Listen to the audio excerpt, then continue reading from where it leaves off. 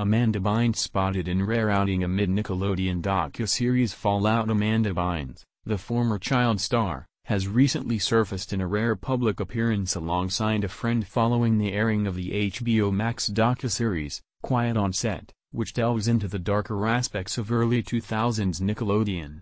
The docuseries, released earlier this month, has stirred discussions among fans, prompting them to urge Bynes to share her own experiences from her time at Nickelodeon.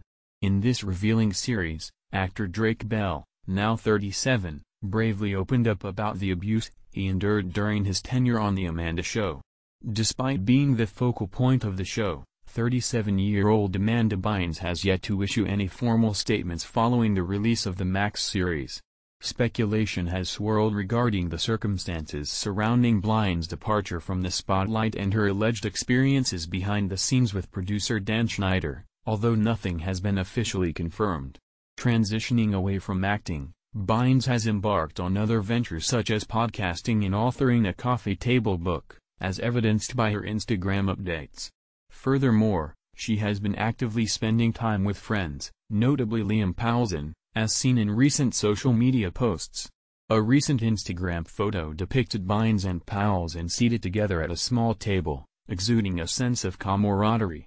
Eager fans flooded the comments section of Bynes' post, imploring her to share her Nickelodeon anecdotes.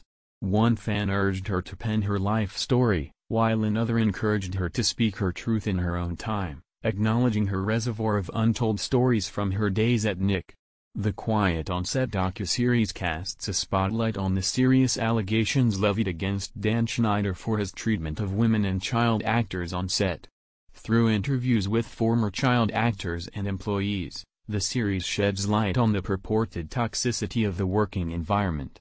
Despite the scrutiny directed towards Schneider and others, including Brian Peck, who pleaded guilty to charges of sexual abuse, Schneider vehemently denies all allegations, deflecting blame onto Nickelodeon and asserting that any inappropriate content would have been promptly removed from airing.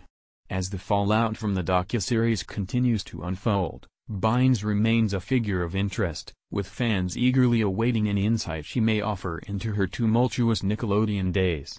While she has yet to make any official statements regarding her time on Nick, her intermittent appearances serve as a reminder of her enduring presence in the public eye.